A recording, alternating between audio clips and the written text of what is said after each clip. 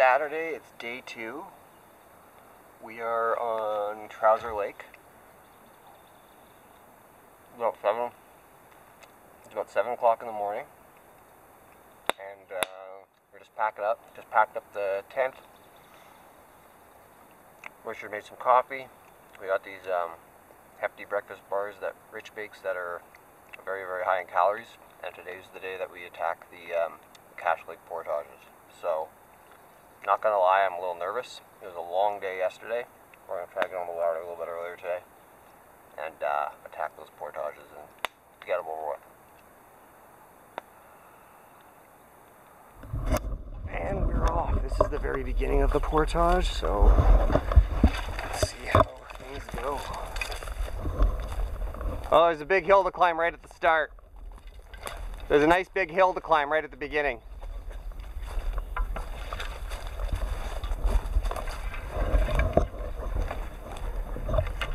But it's fairly dry. 2 minutes in and we have swamp. We've hit the swamp for the next 3 kilometers. At least it's a trail. It's swampy and tough, but we're not getting lost and there's no downed trees yet. So that's a plus. Okay, we're still on the first portage. I'm walking back to get the green bag. And we're doing a lot of leapfrogging. So I brought the canoe about 10 minutes up into the portage, left it here, went back and got the barrel and some other loose gear, and then passed the canoe and kept going. Probably can't see it on the camera, but all the way for another 40 minutes or so to where there's a river, and left the stuff there. And Sean had been at the river, dropped his stuff off, it was doubling back. And so now what he's done is he's passed the canoe and gone all the way back to the very beginning where we had 1 bag left. So I'm gonna get the green one, which is the last thing at the start of the portage, meet Rich at the canoe. We're gonna pick it up and go to where we dropped off the packs, which is at the Cache River, which is not the end of the portage, but kind of maybe a third of the way. Cross the river, finish the portage. I'm really hoping we can finish it by noon, have a bit of lunch, and then we cross the lake and do the second portage, which is roughly the same distance. So my guess is we'll be done late afternoon, early evening. Keep going, there's nowhere to go, but keep going. This is the Cache River. It's maybe a third, maybe halfway. So we gotta cross this and then the portage starts again on the other side. We've been doing this for 2 hours and we're on the second half of the first portage. So step by step we're making a tiny bit of progress. Bugs are bad, so gotta keep that one on.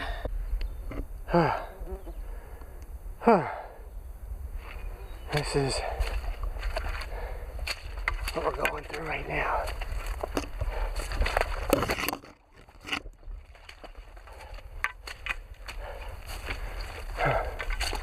Oh.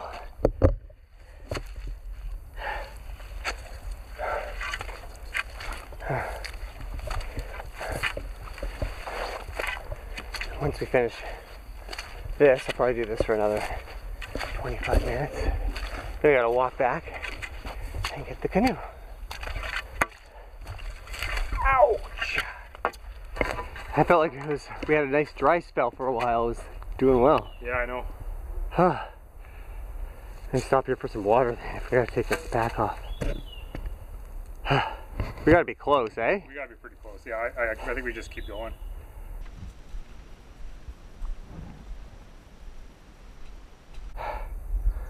I can finally see the lake a little bit.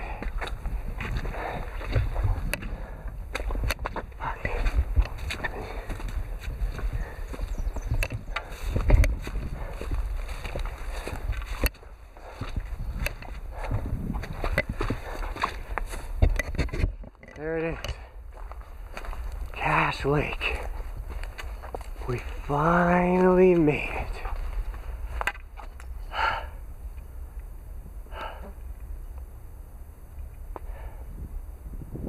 Oh my god, I'm tired. How do you feel? Incredibly exhausted.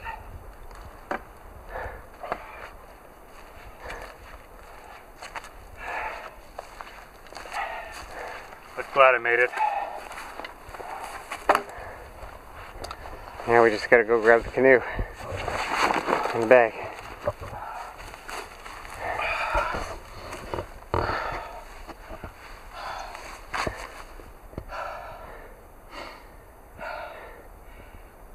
I hope my exhaustion comes through on film.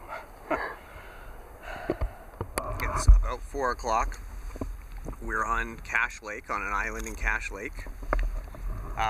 The plan for today was to do the first long portage, have lunch in Cache Lake, and do the second long portage. The first long portage took us way longer than we expected. It was just a slog through mud, hopping over roots. So we finished, what time did we get into Cache Lake? 2:30. Got into Cache Lake at 2:30, exhausted, hungry, and so figured the best course of action would be to pull over, set up camp, we're gonna eat, we're gonna go to bed early, and then we're gonna wake up early and try to tackle that second portage tomorrow morning, and then try to make up time by waking up early. Sean, tell us what's on the menu for tonight at Cache Lake. Well, the plan was to have steak and mushrooms for dinner yesterday, but that took us way longer than we had thought. So we had spaghetti and wheat sauce yesterday because it was quick and easy. So today we're going to be cooking up the steak and the mushrooms. So we don't want that to go to waste. So cooking up mushrooms and asparagus right now on the fire. And then once those are all cooked up, then I'm going to throw the steak on there. Nice.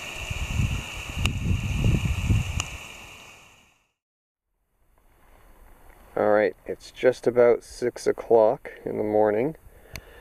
We are just packing up the tent. We got up around 5, got dressed, already had some breakfast. And we're going to try to get on the water shortly and tackle that second portage so we can be done with it. And then we can move on. So hopefully by tackling that early, we can finish it early and then be on the water and actually get some paddling done today. Okay, we are on the second Cache Lake Portage. We actually started, it's 8:30, we actually started about 7:15, so we've been doing this for over an hour. Rich and I are doing a better job leapfrogging everything, so we're just kind of like taking packs or taking the canoe as far as we can, put it down, come back for something else, then go pass it a little bit, etc., etc. So Rich is up there right now. I came back for a pack after carrying the canoe. This portage is definitely muddy, definitely a slog, but the bright side is that we started early enough so it's not as hot as it was yesterday. I mean, it's only 8:30, we've been on here for over an hour and it feels okay, so it's still exhausting. There's the barrel that Rich will come back for. And I mean, if it's not mud, it's a climb. If it's not climb, it's probably a bog. The bugs are bad. But one step in front of the other is the only way you can do things, right? Here's Sean coming back with some gear.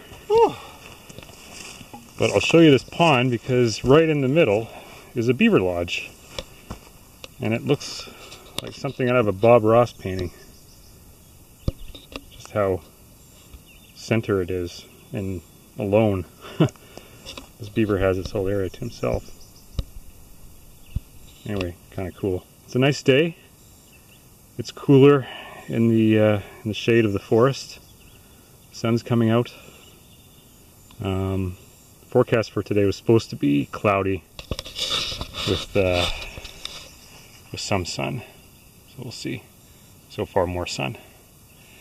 Anyway, gonna go back and get the barrel and then meet up with Sean at the canoe. And the next big obstacle is a marsh.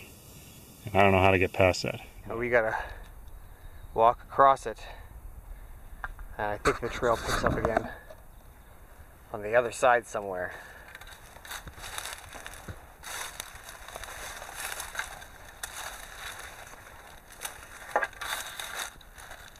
Oh, jeez.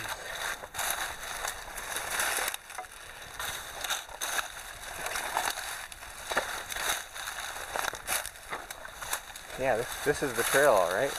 Isn't it a nice trail? Nice trail. Not gonna be fun carrying the canoe on this.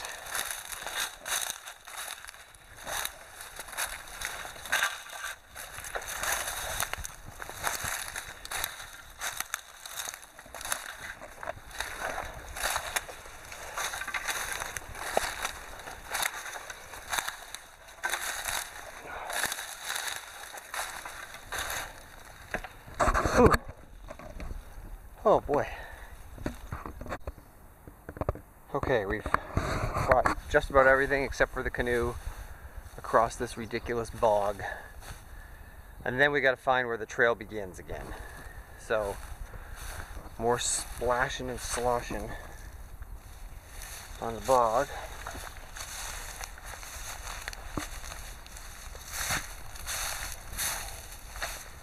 There's no trail. You just kind of gotta say, I want to get to that side, and then you just kind of go. Next obstacle is trying to find where the trail picks up again. Rich has gone the other way, and I've gone this way. I don't know if this is the trail here. It's just like so hard to find anything, any semblance of a trail. Unless it's over here. Looks like there might be something. Like over here. Definitely an opening, but I don't know if it's the trail or not.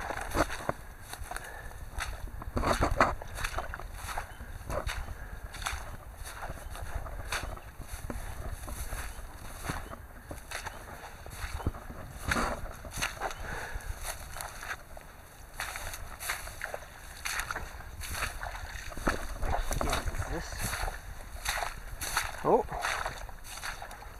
what is this? Huh.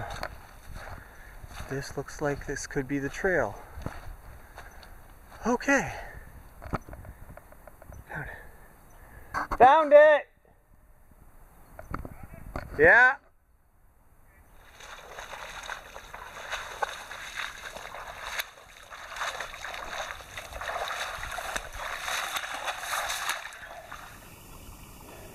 Okay, so sorry I couldn't film this whole thing because it was such a giant obstacle, but essentially there's this bog.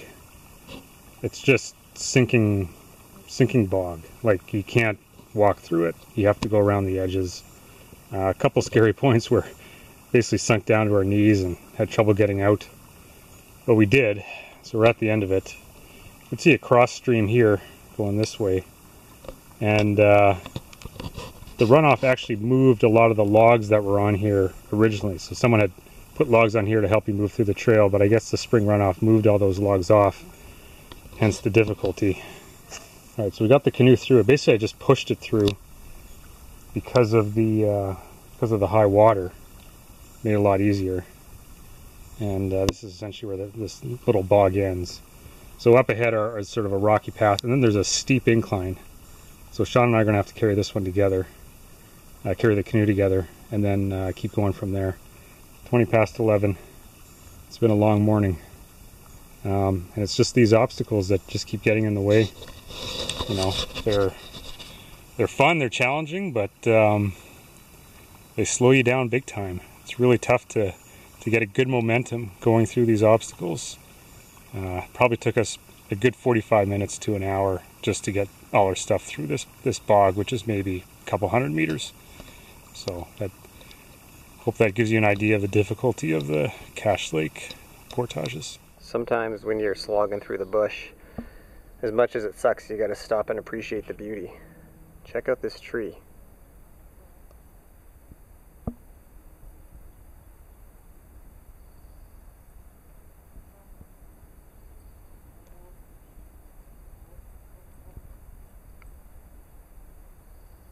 thing's got to be a few hundred years old. It's beautiful. Here's the next hurdle. It looks like it's just mud, but it's also an absolute bog. I already tried walking in it, bringing one of the bags, and sunk well above my knees in mud. And had a lot of trouble trying to get out. So it was a slog.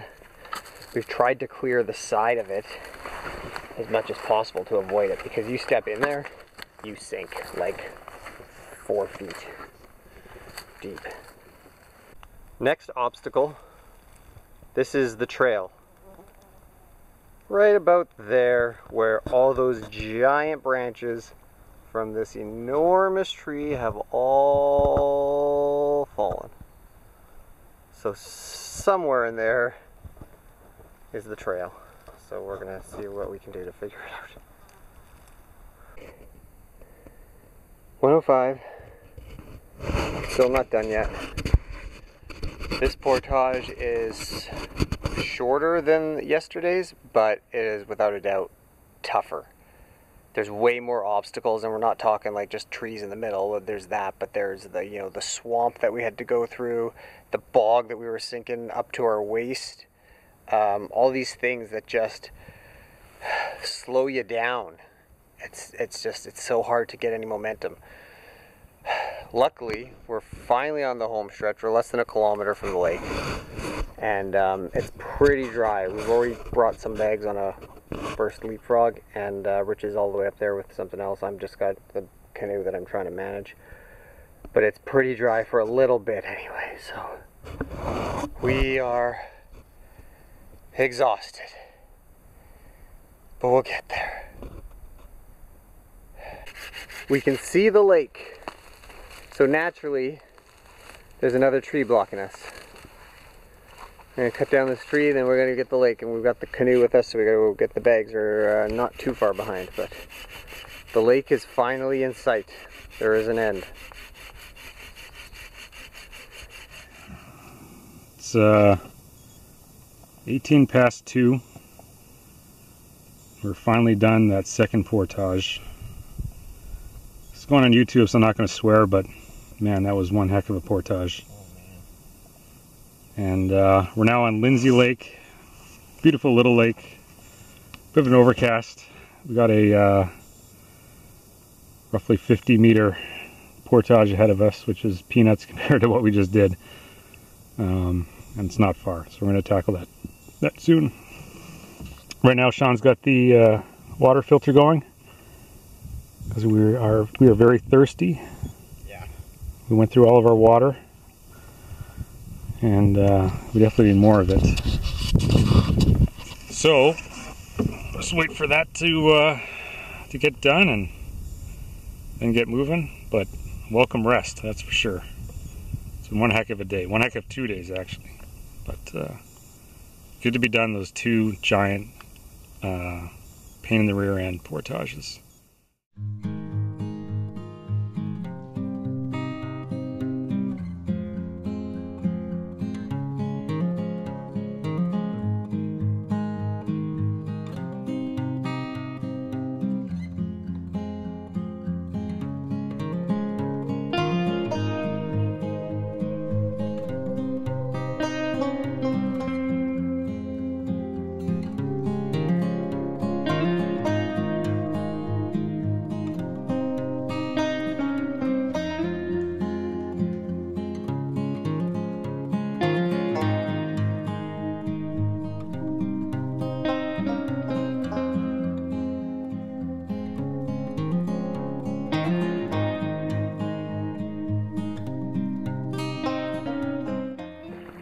We made it to our campsite. Got here a little bit late, but in time to set up our tent over there, get a little fire over here, and have some spaghetti. Thoughts on the day today, Rich? Well, I think we should be proud of what we did. Big portage, a lot of paddling. Another big portage, though not as big as the first two giant ones. And Yeah, it's nice to just sit down and chill for the evening. It's 10 past 9. Relax a little bit, hit the hay. Do it all again tomorrow. Although, by all again, I mean traveling, not traveling. Yeah, definitely not portaging those again. No. Ever. Those are behind us now. We're not doing that again. Yep. Sam, if you're watching this, you can do it when you're 20. Yeah. Sure you want. Yeah, go for it.